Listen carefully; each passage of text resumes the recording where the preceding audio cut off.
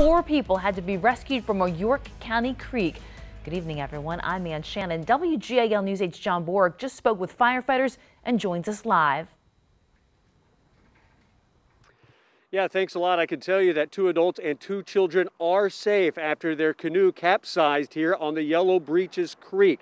The Northern York County Fire and Rescue was called out to the scene shortly after 12:30, and when they arrived, they found that a young boy was trapped under the canoe. After assessing the situation, they also noticed that the canoe was mangled and wrapped around the boy's leg. That required crews to saw through the canoe to free the trapped boy. The rescue was made even more difficult by the raging creek water. People don't realize how fast the current is actually flowing right now. It's very, very dangerous. The waters are elevated, which increases the flow of the current, and it just takes a millisecond for something to happen, and unfortunately that's what happened today.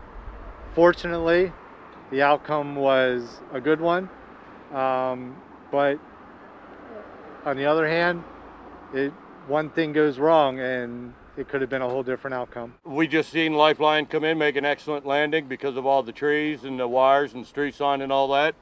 From what I understand, they pulled everybody out alive.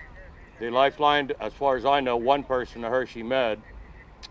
From what I understand, he arrived alive and made it to the trauma center okay. Other than that, I guess everything's okay for them. I'm just glad the first responders were able to pull them out.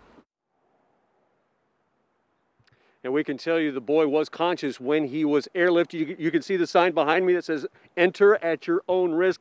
These waters are fast after all the rain that this area has received over the past few days. We are live here in Northern York County. John Borg, WGAL News 8. All right, thank you, John.